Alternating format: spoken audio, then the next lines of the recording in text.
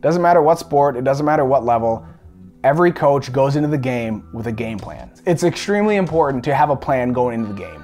I've never seen any coach at any level just say, you know what, we're just gonna wing it. Good coaches have good game plans. But you know what separates the good coaches from the great coaches? Often it's the halftime adjustments. I am a thinker, planner by nature. I like to have things planned out as far out in advance as I can get, but you have to change those plans as you go, because as anybody who's ever made a plan knows, nothing ever goes exactly according to plan. And you have to be prepared for halftime adjustments. I love Mike Zimmer, Vikings coach, because he's so good at halftime adjustments. I think that might be one of his best strengths, is making those in-game adjustments.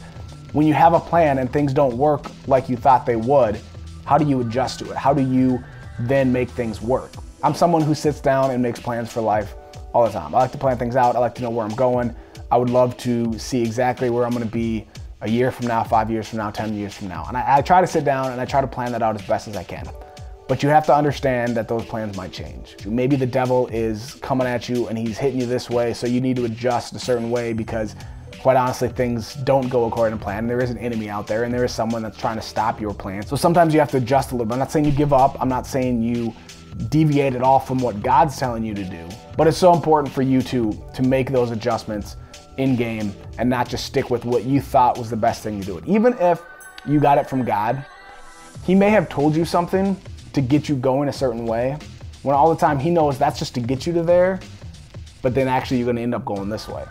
Maybe He told you to get a certain degree so that you could work in this field, but really it was just to get the skills you needed so that you could work in this field, but have the skills that you needed from this. There's a lot of different ways and different reasons why your plan is not going the way you expected it to.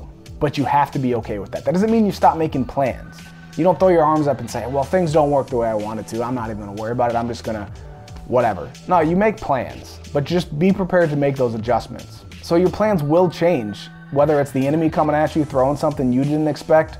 By the way, God did expect it. He knew it was coming, so He already had a plan for that. Maybe God changed your plan. Maybe God had you going one way when really He was trying to get you over here, but He knew that you had to get here to avoid this or to get this or whatever it is. Maybe you made a mistake. Maybe it's your fault you're in a situation. We make mistakes. Mistakes happen. A team might have a plan to run the ball so many times, but maybe they get down early because they fumbled the ball and they've made mistakes and their defense let stuff up, and now they're down by 30 points. Well, you can't have that same slow, easy does it kind of run the ball, stop the run kind of plan. You got to score points. So sometimes you have to adjust because of a mistake you made, but God is so good at making these adjustments. So if you make a mistake and slip up, that doesn't mean that you've destroyed God's plan for your life or you've ruined what God wanted to do inside of you. He knows how to get you exactly back on track. All you need to do is submit yourself to Him and His ways and His plan. Make those adjustments that He's telling you to make. Maybe you need to move here or move there or take a different job. Maybe there's people you need to stop hanging out with because they're a bad influence. Maybe there's places you need to not go because of what happens when you get there. So maybe as the year's wrapping up and you're coming up in January and you're gonna make goals for your lives, but really it's a good time to kind of sit and reflect. Did this year go how you wanted it to?